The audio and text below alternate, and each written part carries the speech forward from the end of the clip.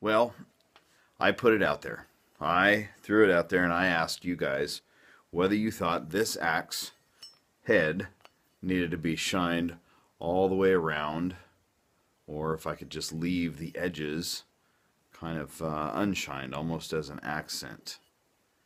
I mean, I kind of knew what needed to be done before I asked it, but I was kind of hoping that you guys would overwhelmingly say, "Oh no, no, leave it the way it is. It looks great."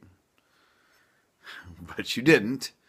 You told me exactly what I knew was right in the first place, that this whole thing needs shined up. Keep the continuity. If it's going to be shiny here, it needs to be shiny here and here and here. So, I don't know if this is going to be enough material for a video, but I want you guys to see the whole process. So maybe you guys have figured this out about me, but I tend to be someone who has a really hard time throwing things away. And a lot of people would probably say that I take it to the extreme. But this is a piece of an old boot. The boot wore out, so why not salvage the leather to use it for something?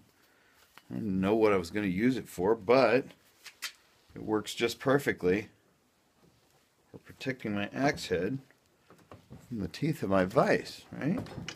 I swear I wasn't born or raised in the Great Depression, but I don't know, I just have a hard time getting rid of stuff. Alright, now with this thing in the vise nice and secure, I've got some 150 grit sandpaper that I'll use to hand sand it. I tried to do on the surfaces of this, at one point I tried to skip the hand sanding to speed up the process a little bit, and the orbital sander just doesn't do quite as good of a job of knocking off the black carbonization. So the hand sanding it is.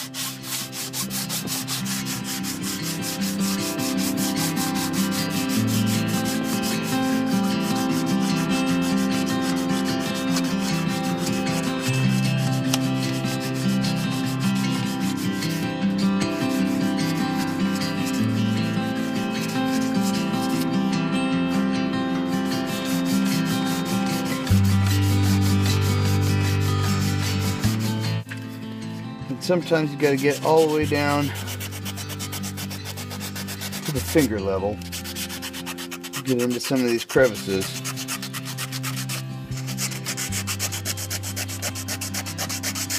Now, surely I'm not going to be able to make the depths of these dents and dings shine, but I like to get them as cleaned up as possible.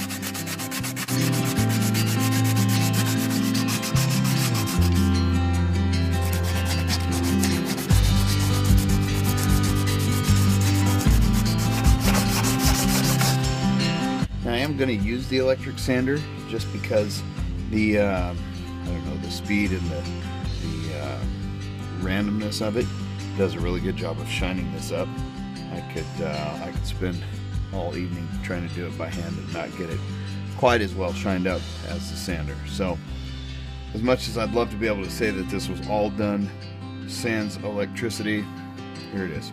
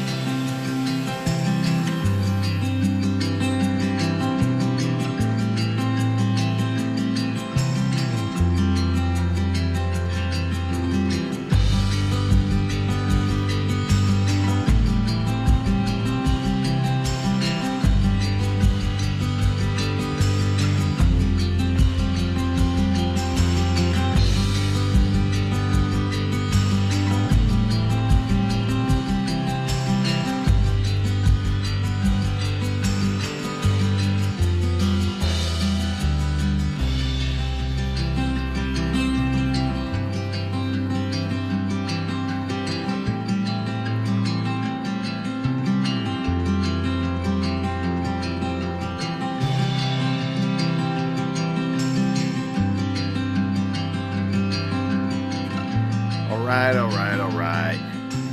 The whole thing's polished now. Are you happy? I know I am. I'm glad you guys strong-armed me into it. It looks a lot better with it all polished.